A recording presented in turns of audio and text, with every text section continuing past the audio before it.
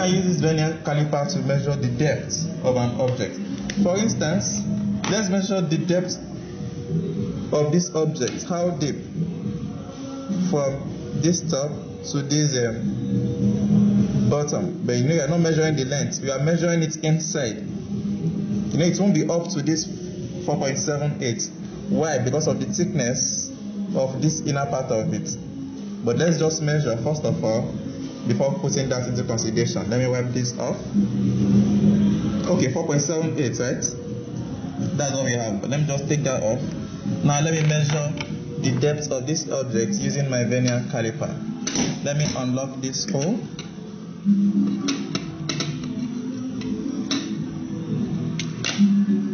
Okay, I'll close it. Now, if you want to measure depth, when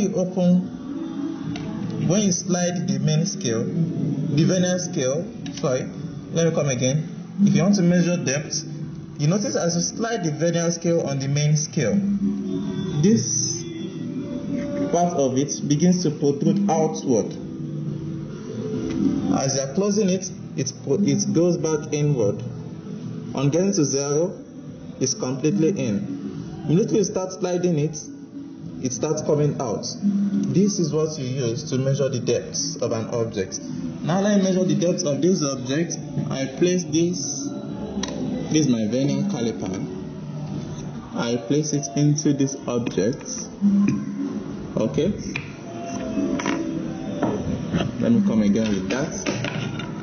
This is the object. So I place my vernier caliper into this object here. This part of it that protrudes outward. So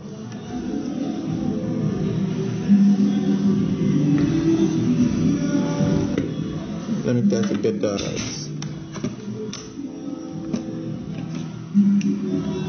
Okay, this is what I have.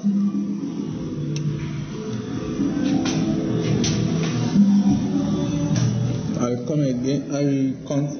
I'll continue the process. It's too long. I make sure this main scale touches the object. Okay, it has touched it. Okay. If I'm bringing it out, I'm raising this. I'm bringing it down. It should be coming down until it touches it. Once it touches it, I will lock this screw. Let me lock this screw so that the value will not shift. Good. What length do I have? Let me see.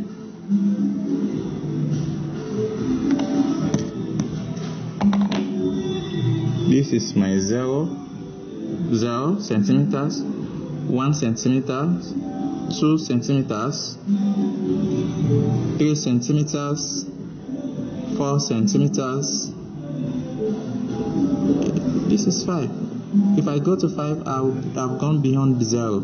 I must not go beyond 0 on the vernier scale. So 4, this is my 4, 4.1, 4.2, 4.3, 4.4, 4.5, 4.6. Is it on 4.7?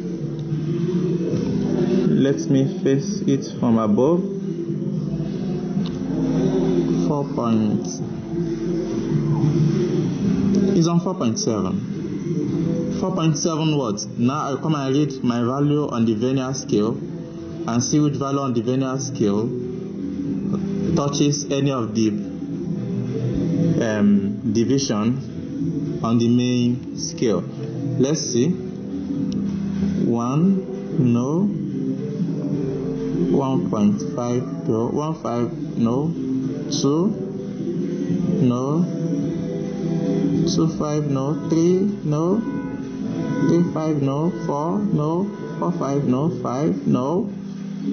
4.5, no. 6, no. Which one will touch any of this division? 6.5, no. 7, no. I think we are getting close. 7, 5, no. 8, no. 8, 5, no. 9, 9 is close, no. 9, 5, very close, no. 0, it is 0. You can see 0 mark on the Vernier scale rhymes with one of these divisions. We are not interested on this value. We are just interested on the value on the Vernier scale that just touches any of these divisions on the main scale, and that value is 0. It is 0 on the Vernier scale that touches a division on the main scale. So the decimal point is 0. So we take our value again. You know, we have 0 here. Keep that 0 in mind.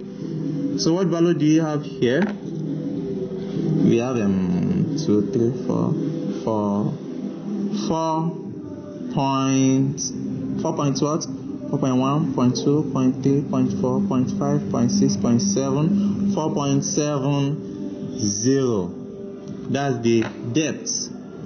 4.70. You want to confirm whether it's truly 4.7. Now the camera is directly above the scale to avoid parallax error. To avoid parallax error, you must view it from above. Okay, that is 4.7. Okay, you can see that mark where 0 on the Vernier scale touches the main scale. That value, you read it, that's 4.7, 4.70. That is the depth of this object. Okay, those are the two ways you can make use of the Vernier caliper to measure length, to measure depth.